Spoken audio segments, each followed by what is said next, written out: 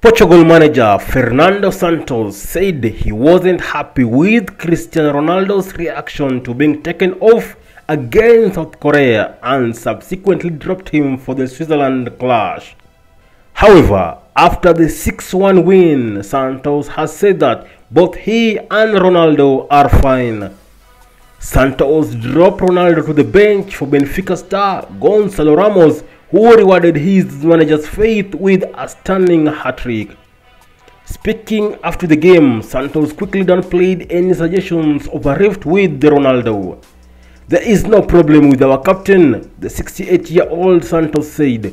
"We have been friends for years. We spoke before the game and he had no issue with my decision. He is an example."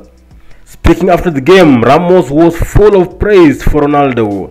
"He is the captain, he is the leader, and we always look forward to playing side by side with him." Veteran defender Pepe, who also scored in the game, also defended Ronaldo. "Ronaldo is happy and totally focused. He knows the most important thing is the national team." Portugal will play Morocco in the quarterfinals.